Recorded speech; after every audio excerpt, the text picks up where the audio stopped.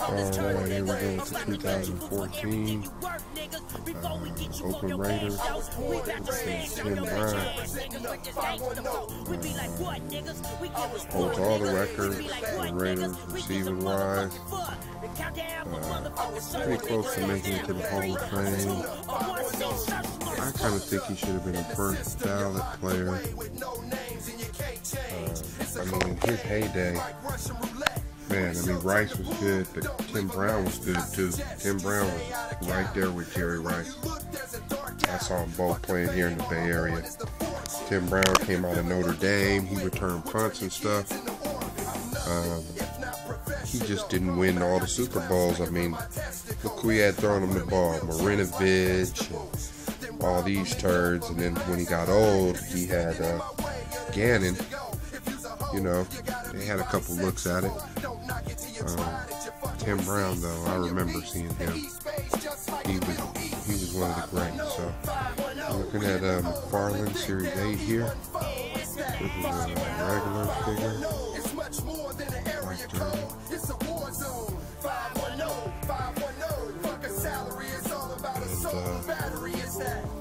Chris Carter recently made it in over Tim Brown. And I think sometimes making it to the Hall of Fame has something to do with, you know, if you're a TV commentator, announcer, all this kind of stuff, how well known you are, you know, because, I mean, Tim Brown's not as famous as like Chris Carter on a national scale, but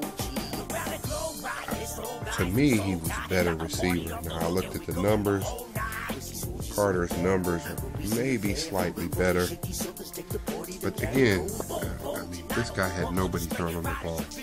Tim Brown didn't. He put up huge numbers. So, the longest time, the Raiders, you go to see the Raiders, it was a Tim Brown show. They ran them all over the place. So, anyway, this is the Mcfarlane variant here, white jersey. Tim Brown. Raiders. You can see here, this was a regular lineup from that season. We have that. We don't have the Peyton Manning in that series yet. I mean, sometimes you have so many of one guy. You know, you don't need another Peyton Manning. So, Tim Brown, Oakland Raiders, wide receiver, kick returner, at the very least, punt returner. I remember him being pretty good at both.